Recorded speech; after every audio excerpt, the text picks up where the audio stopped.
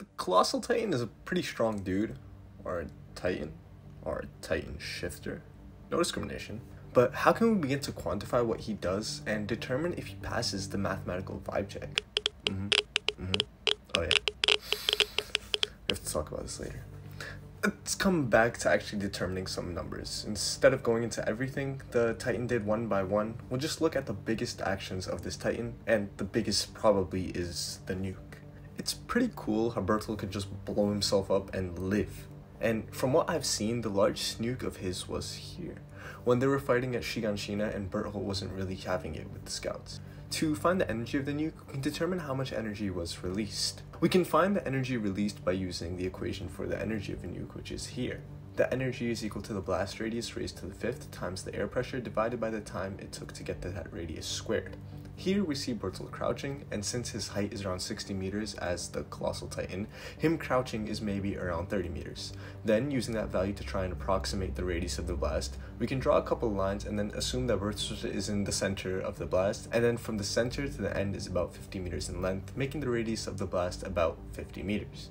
However, since a portion of the blast is covered and it looks a lot bigger than it is, let's scale it to the radius of about 75 meters to account for any errors. Now, to find the energy of the blast, we just need the time. Looking at the blast from the perspective of Irwin, we see that the blast reaches its maximum radius here. But before that, there's a time where it goes from about 2/3 of its maximum radius to the maximum radius in about 0.04 seconds. Then we can plug in the numbers for the radius to be about 25 meters, since this is the change in radius from the maximum radius to the radius at this point, and time as 0.04 seconds, and the density of the air to be the normal 1.225 kilograms per meter cubed. When we substitute these numbers into the equation, we see that the energy value is around 74,786,066 joules of energy released in a time of around 0.04 seconds, which also gives us a power of 186,920,166 watts, which is pretty strong, but also on the low end for a nuclear explosion.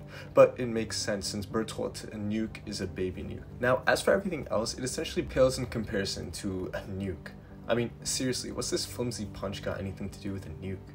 But just for completeness, we'll give a quick look into the force of the Colossal Titan's kick, which is probably the strongest he gets physically. In this clip here, we see Bert extend himself as far back as possible, meaning his leg, the portion that's moving, is about 30 meters above the ground and 30 meters extended. Since the leg rotates, we'll have to use the equations of rotation to find the momentum of the leg, but before that, we need to find the time it takes him to reach the wall. From the clip, we see it takes about 1.5 seconds to reach half of the way to the wall, and so we'll assume it takes him just another half second to reach the last half of the wall because of acceleration. Thus, Bert's foot travels 1/4 of a circle with a radius of 30 meters in about 2 seconds. Then, since the foot isn't moving with constant velocity and has acceleration instead, we can determine the velocity of Bert's foot by first using the angular velocity. Using the kinematic equation for angular velocity and substituting in our numbers, we find that the angular velocity at which Berter is traveling is around pi/4 radians a second. By using this equation for converting angular velocity to linear velocity, we find that B's foot is moving at about 7.5 meters a second, or about 15 miles per hour. Then we can find the mass of Berter's Titan by assuming it keeps the same density as a human since it was able to destroy the wall. The density of a human is about 1,000 kilograms per meter cubed, and by just finding the volume of Berter's foot, we can then find the mass of the foot. The Colossal Titan is around 60 meters tall, and with the height to foot ratio being an average of 6.6 to 1, the length of the foot of the Titan is around 9.1 meters. Then by using this number, we can then find the height of the foot of Berter by estimating the height of the foot to be around 1/4 the length of the foot that we found. By approximating the shape of the foot to be a prism, we can multiply everything to get a volume of about 47.1 cubic meters. Then, multiplying this number by the density of the human foot, we find that Berter's foot has a mass of about 47,100 kilograms, which is about 1/4 of the weight of a Boeing 747.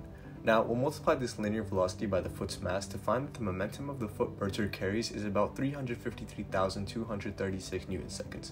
Thus, the force applied onto the wall when the foot strikes the wall is about 3.5 million newtons, if the foot stops in 1/10 of a second as it hits the wall.